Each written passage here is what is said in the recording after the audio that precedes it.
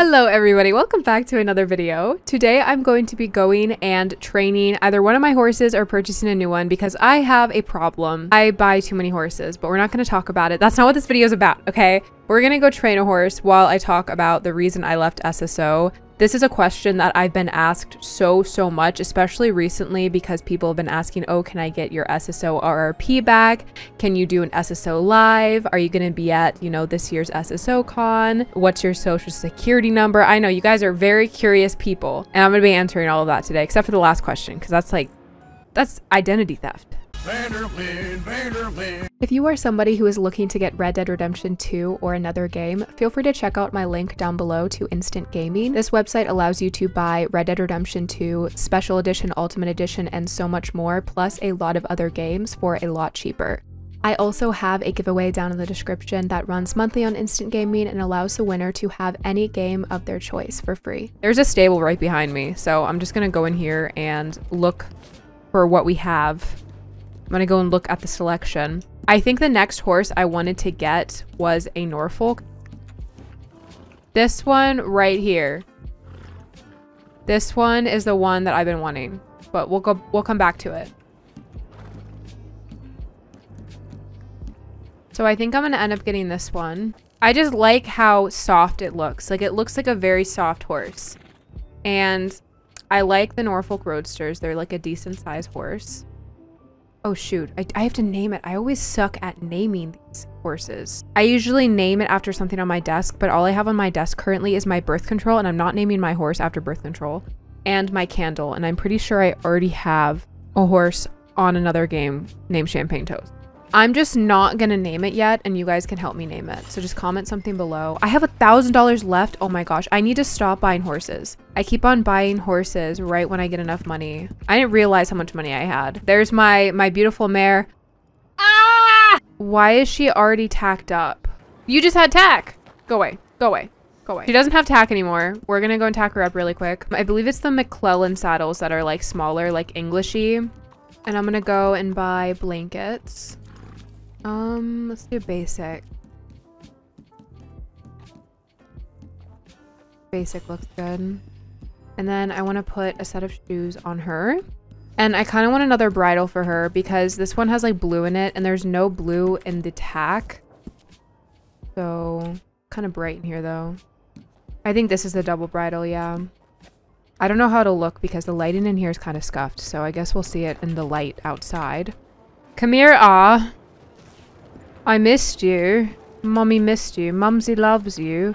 I feel like the only thing is the bridle is like a little bit darker brown, but like, who's judging, right? Except you guys, except thousands of people. If you look on the map, there's these little saddle icons. This is where you train your horse. And all horses start at 0 for their XP. And we're trying to get her to 10,000 because at 10,000, she is fully trained. Any XP after that isn't going to count towards her price. Hypothetically speaking, you're supposed to train them up and then resell them. We're gonna go ahead and go to the Blackwater jumping. Now the server has been kind of like popping off recently, so there could be someone over here already. All the training spots today during stream were like either taken or somebody walked up after to use it. Oh. It's Ire. I love Ire. Oh my gosh. Ire and Maverick. Okay, so they're letting me use the course, which is nice. You guys will not believe this. I went to edit this video and I had stopped recording and then I just started yapping and guess what? I didn't record it. That means I have to yap all over again. Oh my gosh. The reason that I stopped playing Star Stable, which I wanted to talk about this for a long time because I've gotten so many questions about it, but I haven't really found the effort to because there's so much that went on behind the scenes that you guys don't know about, and I'm not here to spill any tea. I'm not going to be mentioning any names in this video. I'm not about to be a clout chaser or stoop to people's levels, you know, that have done me dirty in the past, but definitely going to be talking about some things that I should have been talking about a long time ago. Do you know when you kind of leave a situation alone for a long time and when you come back to it, you have so much more clarity on the topic? That's kind of the situation with Star Stable. I felt like I was so clouded with anger and with hate for the game and the community that I just couldn't realistically talk about it without blowing up and looking like a complete asshole online. I stopped playing period about a year ago, and then I started playing little by little again. and I only got on to record about once a month max. Sometimes I'd get on just to train with friends and goof off, and I still do sometimes, but I don't play Star Stable anymore. The biggest reason that I don't play Star Stable anymore, which a lot of people will agree with, is Star Stable was a childhood game. And when I played it when I was a kid, I was very comfortable with the situation. I was very comfortable with the current game. And since then, they've updated the game completely, which isn't a bad thing. Every game gets updates, but it kind of ruins the idea of the game in my mind because they removed so many OG things, and it didn't feel like the same game anymore, and I also just grew up. I grew up and I outgrew the game. And this isn't saying that people who are adults or people who are older can't enjoy Star Stable. I'm saying, me personally, it ruined a lot of the game for me. When you create content on a game that you don't like anymore, you're gonna be suffering. I don't want to pair content creation with something that I hate doing, so I decided to stop making Star Stable videos. It wasn't because I wasn't getting any more views on the videos or I was getting backlash. I truthfully just did not want to create Star Stable videos anymore. I'll talk about another thing that stopped me from making videos, but I was getting a lot of views on my videos. I was averaging about 10 to 30K on each video that I posted, and that's a lot of views for a small YouTuber. And I'm talking about over time. It wasn't like immediately, it wasn't a week after posting, it was over time. So for somebody that only had 10K subscribers, it was a lot of views. I was making grocery money and I was able to spend it on, you know, a few things each week. Being a college student, all that monetization money gets spent really quick. Even if it's only like 30 bucks, that's 30 bucks towards another textbook or 30 bucks towards groceries. Being a college student wasn't cheap, which is why I had a full-time job on the side. I just felt like my time wasn't being put towards something that I love doing, so I decided to stop making videos full-time on it. Now, the next part that I want to talk about, which I want to clarify before I start talking about it, I have no beef with anybody in the community. Everything that happened in the community I've forgiven and somewhat forgotten, so it's not a big deal. But I do want to talk about the shit that happened with the community. The biggest thing is that I had pretty much every idea that I posted on YouTube, and I'm not exaggerating. Every single idea I put on YouTube with every single series got stolen. Thumbnails, titles, plots, names from videos, names from horses got stolen. It was sad to see that people were so okay with just yoinking stuff from your channel and putting it on their own. And these weren't just children, guys. They were grown adults doing this. They knew what they were doing and they still decided to do it. I was a small creator at the time, so I didn't call it out because I felt like if I called it out, I would immediately be canceled by somebody. You know, back then as a baby YouTuber, I felt like I didn't really have an influence, and I probably didn't. I mean, if I asked the community, hey, this person's stealing from me, please help me, I don't think anybody really would have stepped up because the Star Stable community is very, almost like cancel culture like, burn at the stake like. I was talking about this with somebody the other day, but every time I've seen an issue on Star Stable come up, including two people, it's usually very heavy on one side. Somebody is getting canceled, somebody's life is getting ruined. Y'all, I've seen people lose jobs over Star Stable drama. I've seen people get their colleges called and they lose scholarships. I've seen people have to shut down their entire social media lives and can never come back to social media because of some simple online drama. Not to mention, the SSO clubs have always been sort of like cult-like to me. I'm not saying every single SSO club is like that. I've seen a lot of SSO clubs that are like family and a lot of people cherish them and it's a safe place for a lot of people, but almost every single club I've been in has ended badly. They talk about people like they know them IRL, and then after you leave, you just hear the most heinous stuff said about you and you're like, oh my god, what do I even say to this? At one point, I had somebody that I knew IRL for a long time talk about me and my boyfriend at the time. I saw some pretty crazy things on a screenshot and I was like, oh, like, what did I do to deserve this? What did I do in this situation? I've seen people get their addresses leaked in club chats. I'm not just talking on Star Stable, I'm talking on club discords, the closed servers. You guys don't know what goes on in the closed servers of some clubs. I've been in pretty well-known clubs before, and the closed chats are insane. Shame-free, just send someone's address or someone's number or show their Instagram and say, look what she did, look what she wore. And they talk about people like it's their job, and you can't really talk against them because it's an entire club against one person. It's an entire group of people that tie together against one person. So I felt like the club community was also a very toxic place, especially when it came to adults mixing with kids. I'm 200 away from maxing this horse. One more round and I can max this horse. So after I got my themes and everything stolen from me, like I said, my thumbnails, my titles, I decided to take a long break from posting Star Stable. Now, I was one of the top RRPers at the time in the community, and I really did hate leaving on such short notice. But then I moved to Swim, and I moved to, you know, Minecraft Pixel Horse content.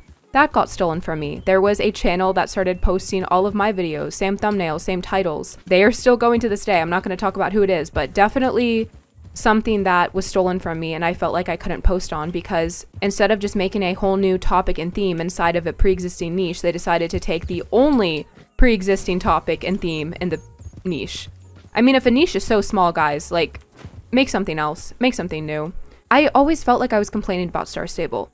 And I know a lot of people will agree with this. Content creators yap about Star Stable being horrible, but they still play the game and they still support the game and they still spend star coins on the game. I'm not saying that you should practice what you preach, because sometimes I say something like, oh, they should do this shit, they should do that, and then I continue playing the game. But if your entire channel is about hating on Star Stable, then maybe try a different type of game. And I didn't want to feel like I was constantly hating on Star Stable. I didn't want to feel like I was constantly berating a game that was just trying to continue their business. Now, I will say that a lot of Star Stable's tactics for marketing have been scummy and they've been very sneaky, but they're a business, you know, and I'm not going to go at them publicly because I don't like how they did this in a game or that in a game. I just left the game. I felt like a lot of the content creators were being mistreated. They were basically giving free marketing to the game. I will say that Star Stable did an amazing job with adding features like the wild horse mode, you know, invisible while mounted, invisible while dismounted, both horse and player invisible, all that stuff. I think they did an amazing job, but we had to wait 5 years for that. I had a lot of scary things happen to me on the Star Stable community. I found myself a lot of times questioning why I was part of the Star Stable community. So I mentioned earlier how Star Stable is a childhood game for me. I want to keep it in my childhood. I want to remember it with, oh, I loved logging on late at night before school or early in the morning before school or after school, before doing my homework and playing the game and meeting new friends. I mean, I still have friends that I met through Star Stable on YouTube. I don't know if you guys remember Hannah Opaltree, love you Hannah, but she has been one of my best friends for years and I met her through Star Stable. I met her through YouTube, and I would have never met that amazing human being if it hadn't been for Star Stable. I met Jessica, or J-Day Games, through Star Stable. I met her through Hannah actually, but also through Star Stable. So I hope nobody thinks that I'm completely dissing the game at all. I mean, a lot of people find love in that game and a lot of people appreciate that game, but I do want to keep it in my childhood because that's when I was happiest with the game. I never want to pair a game that I use to comfort myself in very dark times in my life. I never want to treat it like that. The same game that I played back then is not the same game that exists today, and I think childhood Peachy and now adult Peachy is noticing that. And childhood Peachy cherished it, adult Peachy, she's kind of done with it. I like how on Star Stable I never trained my horses. I always left them level 1 because I despise training, and here I am training on Red Dead, already maxed this horse, probably gonna go max another one tonight. I'm living my best life, y'all. The last thing I want to say, and it's more of a warning to people, is don't let people choose your games. I just want to say this too to the people who are listening and feel like they can't leave a certain game because it's just they're attached to it. If you really feel like that game is not growing on you and it kind of fell off by the time you got to a certain age, or you feel like you're spending too much money on it and you wish there was another game, there's always more games. I'm not just talking about Red Dead. Red Dead is a very picky game because you have to have the computer to run it, and not a lot of people have those resources. It is tough to leave a game.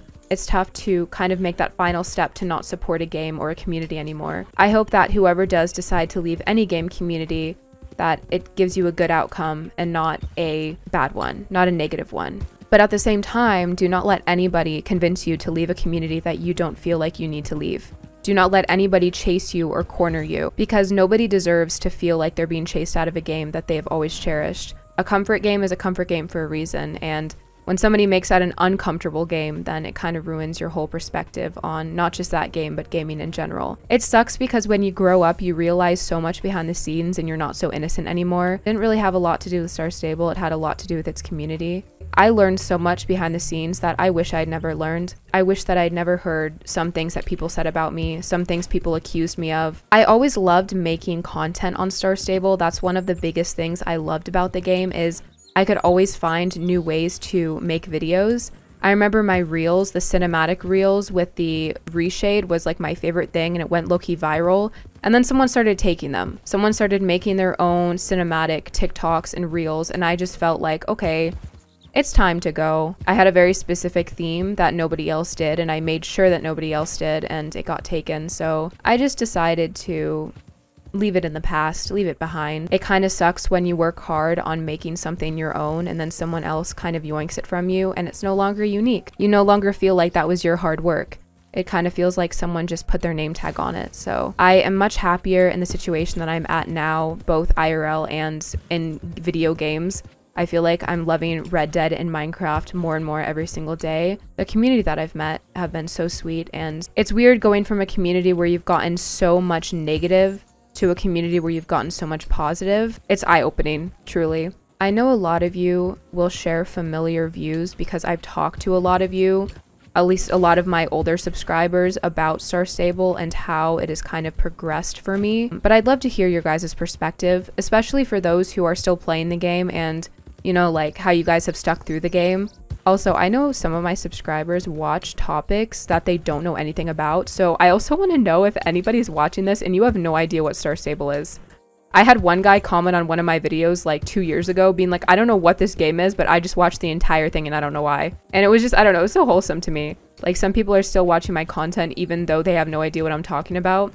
It's heartwarming to know you guys like hearing me yap, because I can't stand it sometimes. Okay, Horsey, you're done. If you guys have any name suggestions, feel free to comment down below, but she's maxed. She's all good now. Oh, okay, so she will sell for more than I bought her for. Okay, I bought her for 6,000, so she sells for about 2.4 more, I think it said. So that's about 40 minutes of work. I think it's worth it to train horses, but I don't know if I can do it too much because, like I said, on games, I don't like training horses that much. Also, really quickly before I leave, I wanted to show Matt, or Glitch's, fan art of Misu and Sushi. Matt has joined me in some of my recent The Rift or Red M streams, so feel free to go rewatch those, and thank you, Matt, for the beautiful drawings. Anyways, thank you guys for watching. I hope you guys stay healthy and safe and hydrated, and I will see you in the next video or stream. Also, my sister bought banana milk. So good. Oh my god.